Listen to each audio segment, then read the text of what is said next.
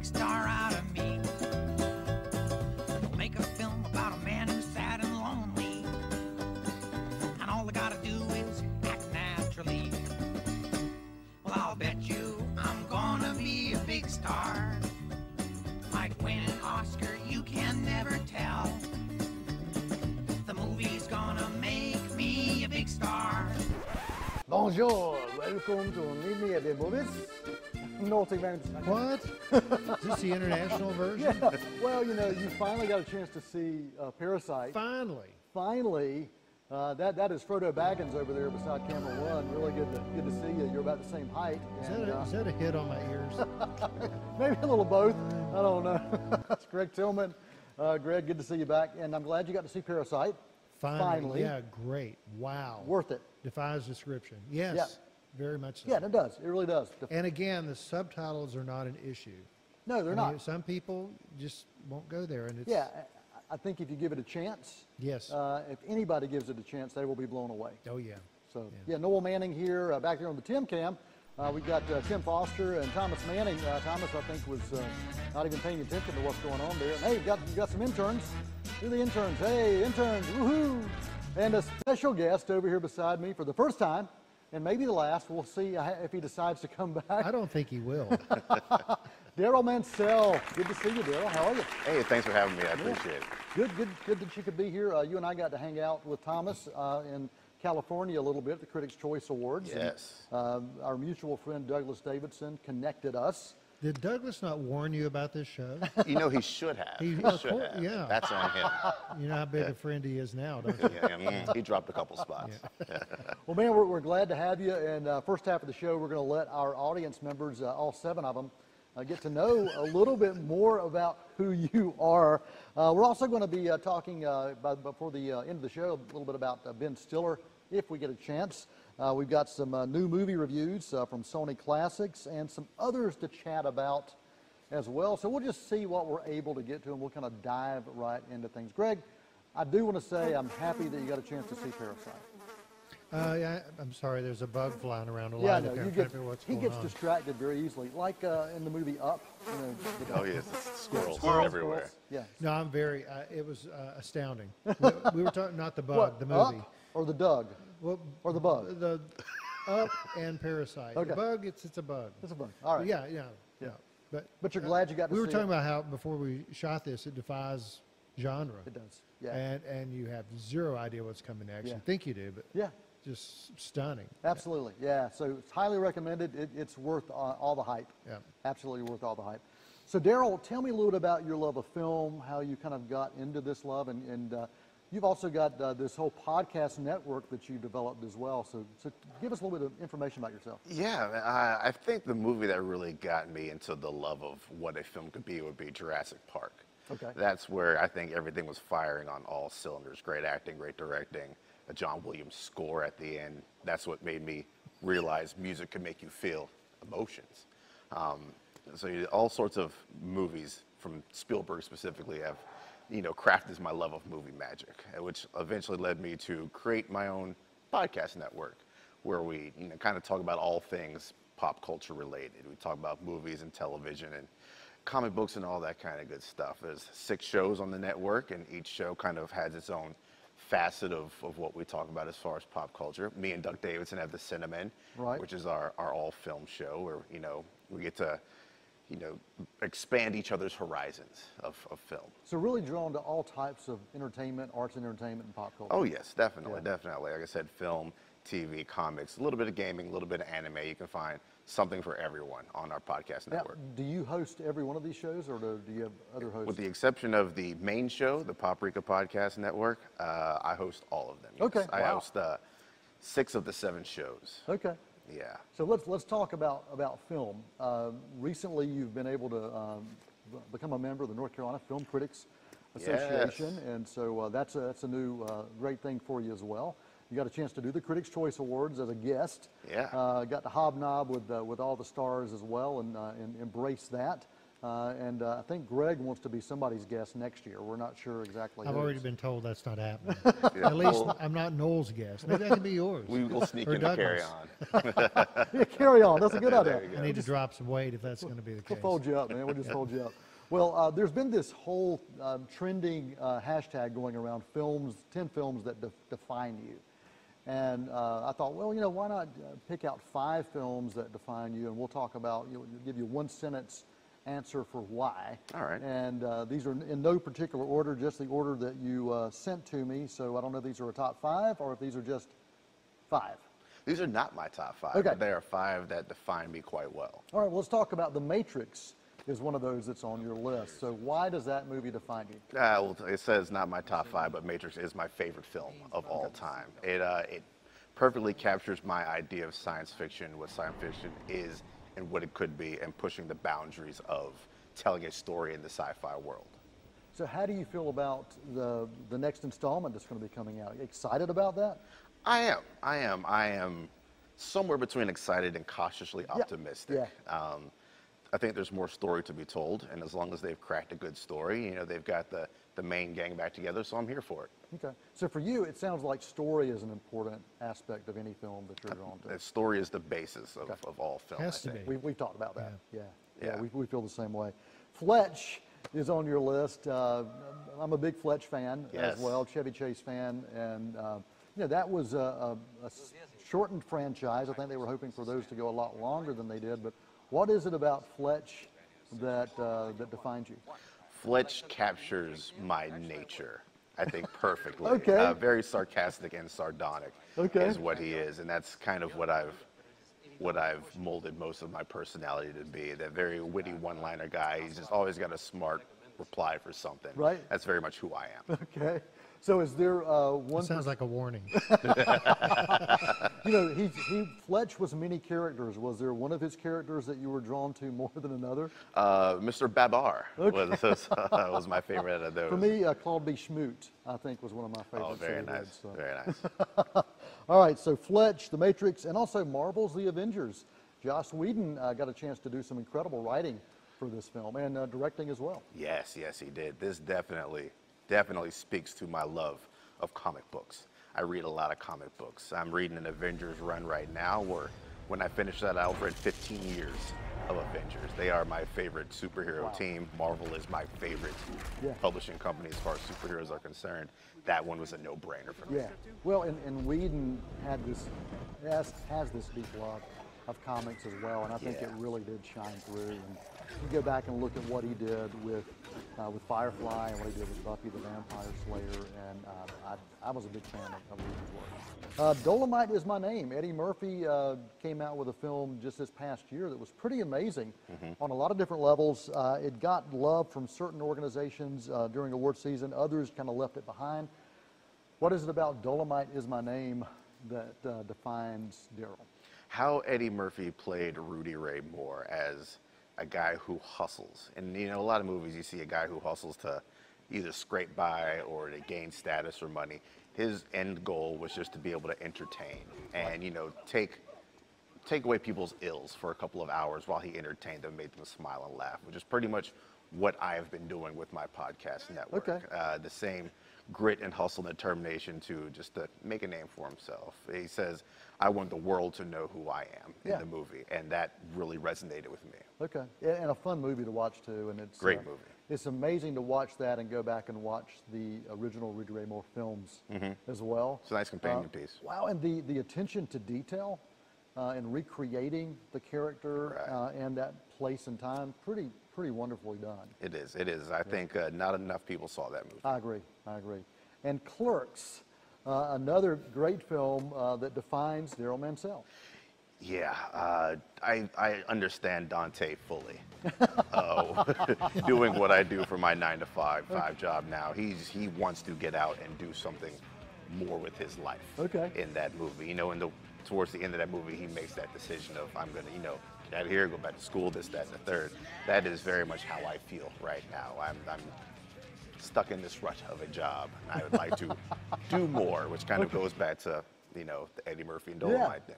Awesome. Well, thanks, man. Those 5 films If you're just tuning in, 5 films that define Darryl Mansel: The Matrix, Fletch, Marvel's The Avengers, Dolomite Is My Name, and Clerks. And there are many more. That's a pretty diverse list. It is. Yeah. Yeah. I think maybe we can do a full show at some point and talk about films that define each of us. Have that as, and Okay. yeah, we'll see if listeners care. Send us that email, info@c19.tv. They don't. If you want to go for that. And if you don't, send us that email and let us know you don't. So we'll take it on. Tim, have we have any emails coming in, any phone calls coming in right now? No? Okay, all right. Just checking. Did you hear crickets just then? I think I heard I heard the crickets. Heard the crickets. Thomas, get on that email. Get on that Gmail thing, man. I appreciate it. All right, man. There's a new film called Photograph. We are going to get a chance to review that. So, Darryl, you checked out this film. So, give me some thoughts on this film, Photograph. Yes, I did. I checked it out yesterday. In theaters now. In theaters now. It came out just in time for Valentine's Day. Of course, you got to have that romance film that's in theaters for Valentine's Day. It is an incredibly wonderful film. Starring Lakeith Stanfield, Issa Rae. They have credits behind their names. Issa Rae from Insecure, Lakeith Stanfield from Atlanta, Uncut Gems, a couple other things. Pretty much the story of, it tells a parallel story of a woman back in the 80s, a photographer who moves to New York, away from New Orleans, to pursue her love of photography, and how that kind of wreaked havoc with the love of her life, or the one, or she ends up being the one that got away. And it tells a parallel story of her daughter, who's kind of in the same rut. And it's a journalist writing a story on the mother, of course, goes to the daughter for some insight and information, and then that's where that bond of love starts growing from there. It's films of themes of identity. Okay. Is do I want to end up being like my parents when I get their age, or do I try to avoid the same pratfalls that they missed? Yeah, All that have kind I of learned stuff. lessons from what they have been through? Right. Some of the same fears are reverberated throughout, both generations, down to there's similar camera shots coming out of both to try to, visually, thematically link those two together. It's incredibly well acted, incredibly well directed movie. I think enough people, unfortunately, will not be able to see this before it leaves theaters, because I think its run is ending not too long from now. But if you can, get out and watch this movie. It's difficult to tell a film from 2 different time periods, Right. and make it work well. There have been quite a few films out there that have done it poorly. Some have had success with it, but this one sounds like it really works well. Yeah, directed by Stella Meggy, which I'm not sure how much else she has under her belt, but I will definitely be looking for more after this. And all of that is marked by a wonderful, wonderful soundtrack. If you like smooth jazz, hip hop, which I do, the songs that they chose for this, they give heart to the themes and the scenes perfectly. Okay, awesome. And so if you're going to give this a report card rating, like with an A to an F, Solid A. Solid A. All right, solid A for Photograph, still in theaters. And see, Douglas had a lot of trouble coming up with his, he did. adapting his rating system to ours. Yeah, Douglas couldn't quite. But do Darryl it. did not. Yeah. So who needs to be here more often? Just Yeah, saying. Douglas, look at that. He showed you up, man. He showed you up. Well, I'd love to have you back again. We come back again. Love to be back. We'll look at some other films. We're going to take a break. We'll bring Thomas back from behind the scenes. He's getting ready. He's got his Godfather shirt on. Tim's going to send us to an intermission, and then after that, we will be back. So where can people find you if they want to find some of your work? You can find Poprika, Poprika, where all your fine podcasts are. You can find the Poprika Facebook group if you just search for it. Come on in, get in the conversation. We'd love to have everybody. And you can find us on Twitter as well. Awesome. Thanks, man. Douglas. I'm Darryl. Thanks, Darryl. Glad you're here, man. Thank you. Look forward to having you back. Likewise. All right, we're going to take an intermission. We'll be back with more right here on Meet Me in the Movies.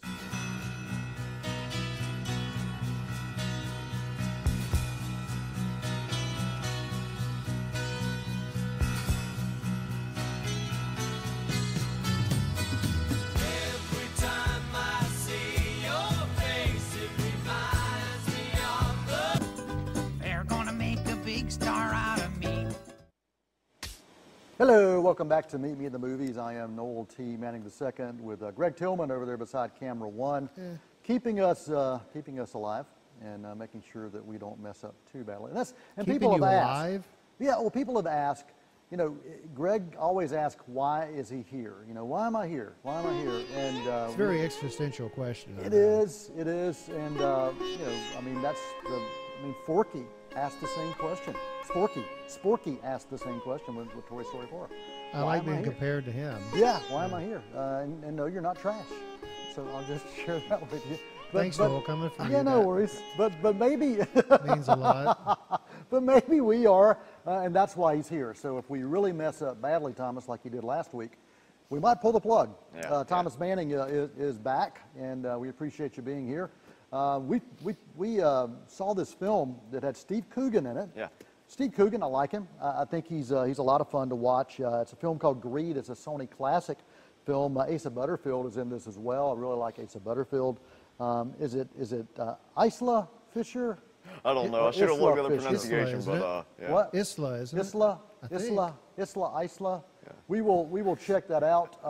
She's lovely. Well, she whatever is, her and we name do have a viewer that will always let us know. And so if you're out there, let me know, is it Isla or Isla? Check that out and let us know. But the movie is called Greed, and it's a different kind of film. Like Parasite kind of defied genre. This one defies genre as well, but does it do it in a perfect way or a not so perfect way? It's one of the messiest ways you could have combined all these genres. They just, you know, were mixing up some sort of recipe and threw it at a wall to see what would stick, and pretty much nothing stuck, unfortunately. But don't mince words, Thomas. What do you really think of it? You know, normally we wait to give you an idea of how good or how bad it was. Yeah. But yeah. This one, yeah. So directed by Michael Winterbottom, and it's loosely based. I don't think that's a real name. Winterbottom. Well, that just doesn't I was sound waiting like for you to Sounds make British. it come. Yeah, but it's actually loosely based on a true story of this kind of fashion mogul named Philip Green in the UK, and some of the corruption of his businesses. And okay, think a different take on the Wolf of Wall Street, but in a way that was as convoluted and as just confusing and every other word that you can think of that didn't fit. Honestly, this is one of those films, sometimes films are so bad Yeah. that it's hard to describe why they were so bad. Yeah. And for this movie, it started out actually promising. It had this Adam McKay kind of feel to it at the beginning. Right. There were some interesting things going on with the editing, the split screens. Yeah. Some parallel timelines Yeah, they were trying to tell the story Right, with. you could tell there was an attempt at really being satirical. So the first 15, 20 minutes, I think, were the best part of this film. But then it started going down this rabbit hole, and the writer was the same, the director and the writer. Yeah, together. that's right. Wrote and directed, and I really, after about 35 minutes, I kept going, okay, I'm hoping that it's going to make a turn. And it did. It kept turning worse and worse and worse. It kept getting worse and worse and worse. And it couldn't decide if it wanted to give you a message about sweatshops, a message about Syrian refugees. Yeah, Syrian refugee. I mean, it had all these different messages it was trying to share with you. It couldn't focus. Yeah, And that was a real problem I had with Yeah. it. And then in the middle of this, there was basically a documentarian making a movie or making a documentary about our central figure. Sir Richard McCready was the name of the figure. And it's like you've got this guy writing a book, doing behind the scenes interviews, and then you're switching to commentaries on the class system. And then later on, you're talking about the exploitation of reality TV. And it's just, there was no correlation between any of that. And there could have been, like we're talking about with Parasite, was able to weave so many things together in such a beautiful way, but this, it was just so incredibly messy. Yeah, there have been other films that have been able to tell multiple stories and connect them where it felt seamless. Yeah. But this one, it almost felt like there were 5 different directors directing these different segments, and they couldn't figure out how to piece them together. Very disappointed in this film. I do not recommend it at all. There's the only good thing I can say about it is if you want to watch 15 minutes of something interesting, don't waste your time on this. You can if you want to watch the first 15 minutes, but I don't recommend it. It's not worth it. It's not worth it. Coogan did a great job. That's the best thing about this. Coogan did a wonderful job. You'll find yourself laughing at some of the little jokes and satire in there. Some of the comedic timing is really good, but it's just so incredibly inconsistent, Yep. and you just can't connect with it. It was purposeless. Yeah, yeah. Purposeless? Does that sound like a I good think word? that's the word. Yeah, it was without purpose. Yeah. There you go.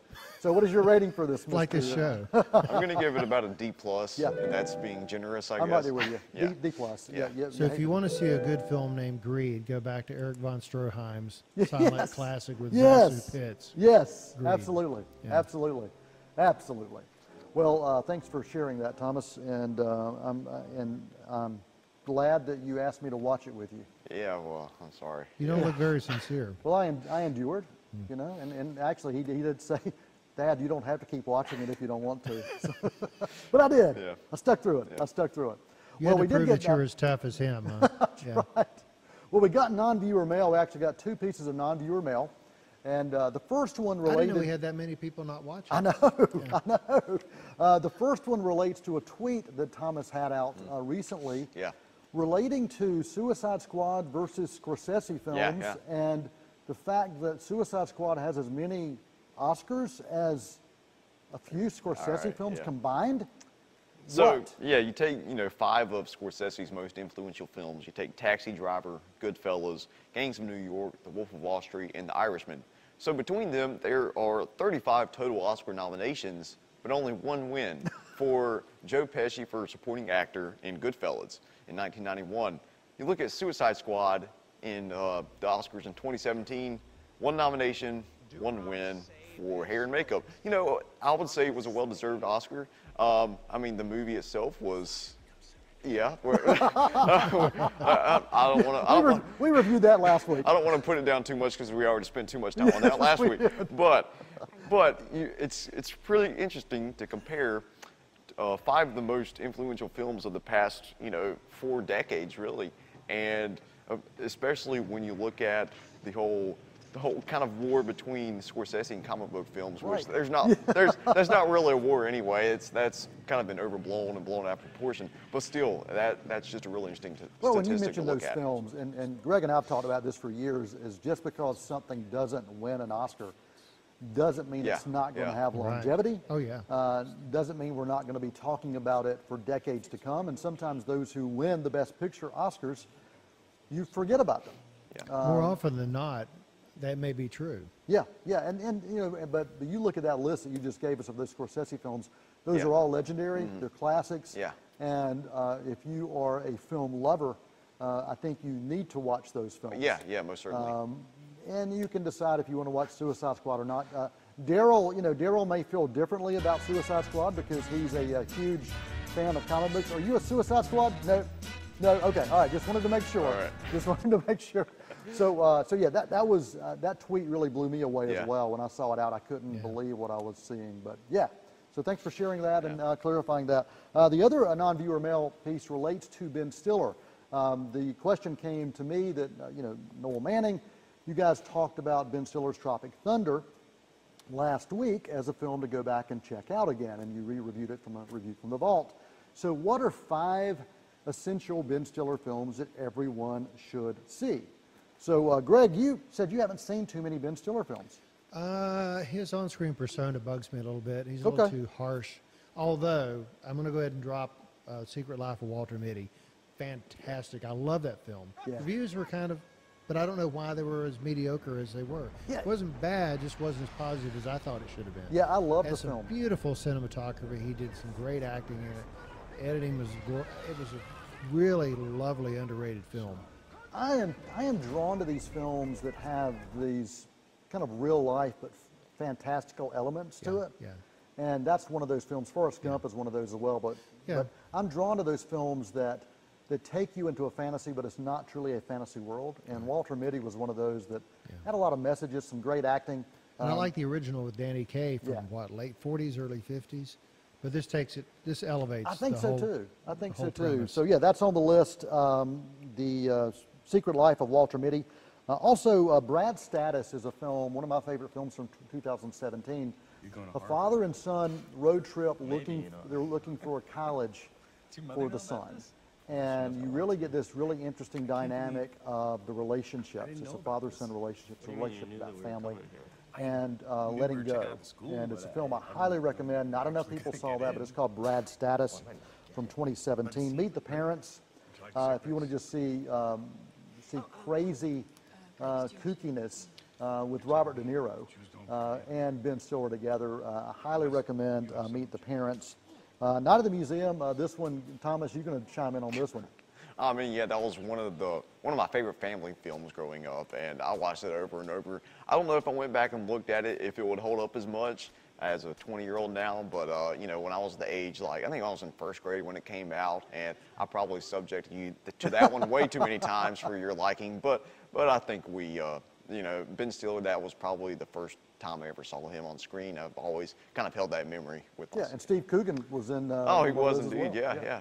But yeah, I think that movie really, I think it still holds as a great family, a family film. And then, of course, Tropic Thunder, as we talked about last week, I think that's an essential one that you need to check out. I think you have to give an honorable mention to There's Something About Mary. Okay. Well, I just had 5. Yeah. So any others you want to talk about? Fine. No, Something About that's Mary about it. was pretty groundbreaking in a lot of ways. Let's just say it took some chances and it got away. They put the Farrelly so. brothers on the map, though. Oh I yeah, think. it did. Yeah, it did. So so thanks for that non-viewer mail, and if you have any non-viewer mail, that's info@c19.tv. You can send our way, and if you want to listen to the podcast of this, that's wg.org. And of course, C19.tv is where you can find the streaming end of these shows. Yep. And of and course, all our other shows. And all the other shows as well. And then if you're watching this through broadcast cable, that is just Channel 19. That's On where the whole Spectrum. 19 comes around. So meet me at the movies. We appreciate you taking the time to spend with us today. The movie quote of the week, as we always like to wrap things up, this does come from The Irishman. So this comes from Frank from The Irishman. You don't know how fast time goes by until you get there. I like that. I like that quote. So do appreciate you spending time with us. Gregg Tillman over there beside camera 1. Thomas Manning over here beside me in this studio. And also Darryl, thanks for joining us. Darryl, thank you, man. I look forward to having you back here on the Tim Cam with the interns right here on C19.tv. And until next time, I'm Noel T. Manning II, and that is a wrap.